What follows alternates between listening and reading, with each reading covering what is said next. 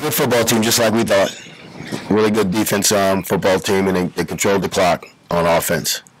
We got to go back. We got to look at this film and see where this thing went wrong at, and we got to come back and fix it. We can't let this team beat us twice. Questions? How's Casey? Right now, we getting him checked out right now. We just probably gonna be day to day until I have more of him probably tomorrow, after we finish with the doctors. Making the game got away from you in the final six and a half minutes of the first half. Mm-hmm. Were you surprised it got away from you that quickly? Well, I knew after when Casey went down, we was in, we thought we was in a good place when Casey went down. After Casey went down through the pick, yeah, I was surprised that it got away that quick. Got away from us.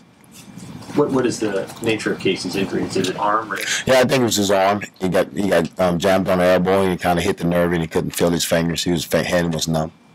Making a couple of interceptions near the red zone, and so for field goal, how impactful were those missed opportunities for you? That's big. We talked about winning the turnover battle, and we didn't. We got to win the turnover battle. We had too many turnovers. You went with Logan at first and with Chubb in the second half. Kind of what was behind the decision process? Well, we wanted to go Logan because we thought we was going to run some option, and then we figured we had to throw it to get back in it, so we would win with Chubb. What were they doing to Trey Palmer? He just had one catch today for 1 yard. Did they do something to take him out, or was it more that you guys just couldn't get it to him? Well, they mixed it up. We couldn't get it to him, but they were really handsy. And we talked to him during the week that they're just not going to let you run. So he's got to run through some of the contact. He understood that after during the game that he had to run through it. But just some plays we just couldn't get it to him. Was there a thought to go back to Logan in the second half? We talked about it, but we thought we had to throw it, so we thought we'd stay with Chubb. What did you see with Chubb and that was leading to some of the struggles that he had out there?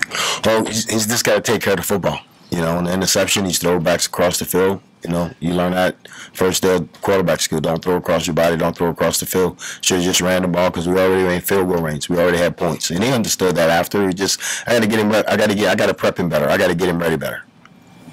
How do you think you stood up physically with these guys? Because I know you preached that all week. Yeah, I thought we were physical. I thought the defense played hard. I thought the defense, went at them. They're a big offensive line, and they run the ball well. How much of the second half? I think he gave you 29 yards.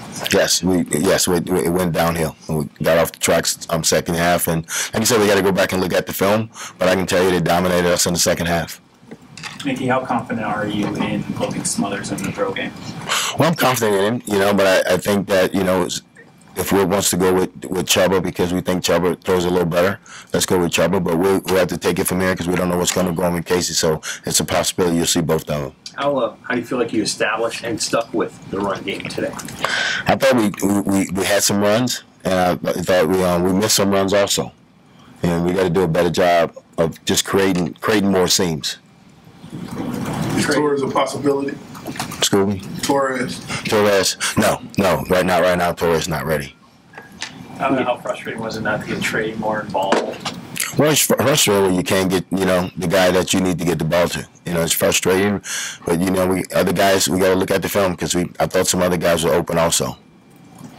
We can ask Butch this obviously on Wednesday as well, but there were a couple pass plays where it seemed like they got really open. The two touchdowns. What did you see on those two plays, and what maybe couldn't you guys have done? There were some rub routes, and we got to fight through the rubs. We got to get over the top of it, or we got to fight through the trash to get there. And we talked to him all week about the pick routes, and that's the first touchdown was on a pick route. And we got to fight through the noise. We got to fight through it. I know it's never just one play, but the Ramir drop, you had to probably feel like that was a play that was going to be pretty big for you. Yes. Ramir, and to the kid credit, the kid caught the ball all week. We repped that play at least 10 to 12 times, and he didn't drop one, and he dropped it today. But I'm not going to say one play lost the game for that kid, because we need that kid to play for us.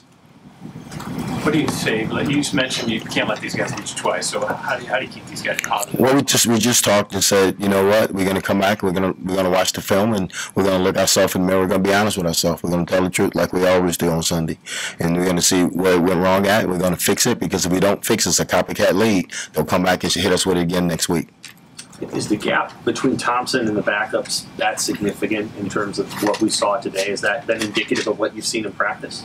Well, I think anywhere around the country between 1 and 2, it's going to be a big gap. So Sam, that's I think it's a gap between them. One or two more for Coach. How hard is it for a backup to get off the sideline, pull up against a really good defense, and have success? Oh, it's hard. It's hard. It's not easy, especially going against a really good defense and they're moving around and they play solid football. But you know, we got to get him ready. I got to get him ready. I got to do a better job of prepping him during the week and getting him ready, and probably have to get him more reps, get a backup more reps. But sometimes the backup don't get any reps. He's got to get mental reps, and then he's got to go in there and do his job. What's the challenge making you coming off of a game like that, so physical, and then going right back in this stretch that you're in Minnesota, 131-0 today against Rutgers? Well, it's Big Ten football. We got to come back and we got to go back to the practice field. We got to have another physical 2 or 3 days of practice and get back at it. I mean, we can't run away from it. We got to hit it. We got to go in and hit it first. We can't run away from it right now. Coach, you were down Nick from last week. How do you feel those young guys stepped up with linebacker and all over on the defense? Well, I'll go back and watch the film, but overall I thought they played pretty good. I thought they stuck their nose in it, and they probably made some mistakes, but that's for, not having the reps that they normally have, because there's more reps, so we just got to go back and look at it. If you have to go with one of those backups going forward, what can you guys do around them to support them and make their job a little bit easier? Well, I think we got to protect them, and also we got to establish a run game for them. So we'll go back and look at that. All good.